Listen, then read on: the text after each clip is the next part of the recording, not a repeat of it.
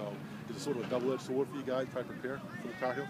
Well, I think that's the illusion of the offense. They do go hurry up, and they run the football. It's probably 50-50 if you break down the offense, and they run it just as much as they throw it. But a lot of that passing game is nothing but runs. They're going to throw the ball on the perimeter with screens and things of that nature. So that's just a running play to me when a guy catches a screen behind the line of scrimmage and receiver screen anyway. So they're going to try to make us get winded early. We understand that, but we played Missouri last year. It was fast-paced, and our offense has done a good job so far in camp of giving us hurry up. And so I think the kids are understanding. I take them and show them some video.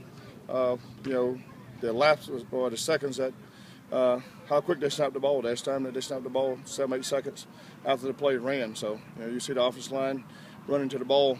Even when the play is still going, they go into the line of scrimmage in the vicinity so they can get ready to line up. So it'll be something different. We'll get used to it.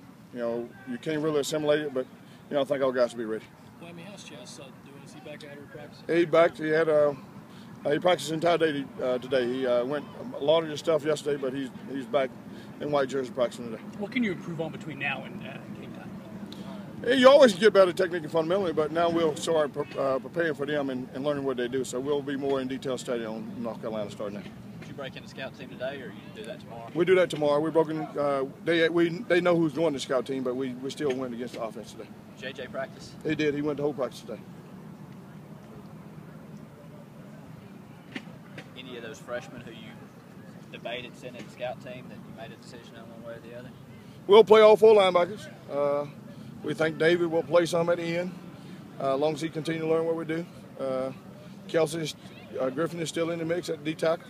So right now we're going to play them all. We're planning on playing them all. Some of the young DBs like Al Lee is probably going to be redshirted, and so we got some young guys back in the perimeter. But right now, up front in the linebackers, we're going to play them all. Has the thought process over time changed about redshirt? It used to seem like you tried to redshirt everybody. Now that's a lot of people. A lot of guys are playing. Well, I think depth is an issue because teams are spreading you out more and they're running hurry-up offense, so you need as much depth as possible. So I think if the game was still in between the tackles, you'll see a lot more kids redshirted. But now that the game's spread open, you're going to see a lot less kids redshirted. Does Jamari play? He's definitely going to play because he's on special team. So he's still got a ways to go as far as the defensive back is concerned, but he's definitely going to play.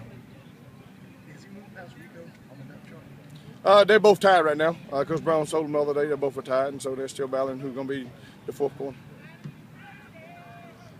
They're battling for the 4th corner? Correct. And Ahmad is definitely 3rd. Ahmad go in either side. If Vic went down or Jimmy go in, Ahmad will be the first guy in the game. Thanks, guys. All right. Thanks, Lorenzo.